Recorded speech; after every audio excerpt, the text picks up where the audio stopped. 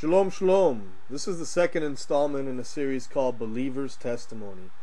This testimony was an excerpt of a roundtable discussion on the Blogtalk radio program called Debate Talk for You.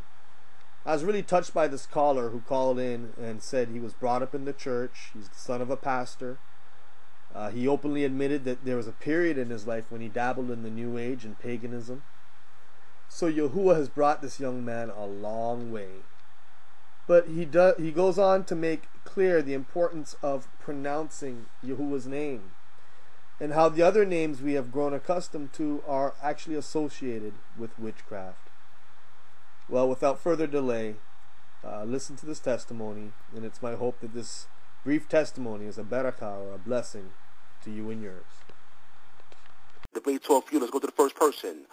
443-928. You're live on Debate Talk View.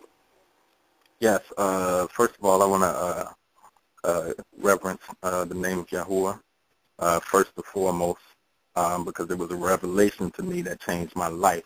The first time I heard it, something that I had been looking for. And I'm the son of a preacher, been in the church for 28 plus years. But what I wanted to say, first of all, I appreciate everyone who participated in this panel and also the people who set up this forum, this outlet. Number one, I wanted to say that when we approach something like this, we have to accept that, number one, we have to believe and accept that his name was revealed to the prophets. We have to accept that, and if we accept that, we should also accept that this stuff was not written for everyone. It was written for the elect. And number three, the elect are those who had the Spirit. And the Spirit is going to reveal the truth to you of this matter. So, and I can say from my experience dibbling and dabbling in other systems that nobody discounts, and I'm talking about systems that we can outright call pagan systems. They never tell you that pronunciation doesn't matter. You would never hear a Wiccan or a warlock or anybody in other, even in Kabbalah, they're going to tell you pronunciation is everything. That oral Torah means a lot. It's a great deal when you're dealing with pronunciation because sound shapes matter. Sound deals with your consciousness. You start to manifest things on the outside. You know what I'm saying? Your thoughts, we form words from our thoughts. We learn vocabulary, and then we start to shape our environment based on our understanding of language. And, language is very, very significant. And, I'm just going to say what took me out of the Christian church, what finalized it for me very recently. And I've been a musician in the church.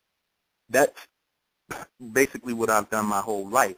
I had no income because when it came to me for real, what it was about, I had to walk away. I had to walk away with a newborn child. I'm out of it. I don't know where my next dollar is coming from, but when it really hit me that his name mattered, and I can look around and see I live in Baltimore City. When I can look around and see my brothers with Jesus' name tattooed on them and that cross tattooed on them, which is a sigil, you know what I'm saying? And I'm seeing them, all of them are Christians, but they dying in the streets the way they are. These people are impoverished the way they are. You can't tell me that name Jesus, that name Lord, that name God is not witchcraft. That's why our people are messed up, because they had the wrong name coming out of their mouths. And there's no freedom in that. There's no deliverance in that. And all we have to do is look at our people, not just in our urban cities in America, but all over the world. Wherever they took Jesus, our people are jacked up.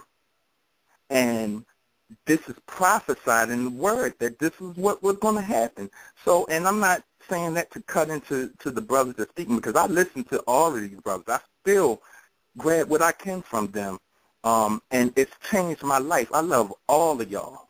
But I can just say from my experience of what my eyes have been allowed to see, even through hip-hop, how important word play and vocabulary is. Our people are messed up through language more than anything else.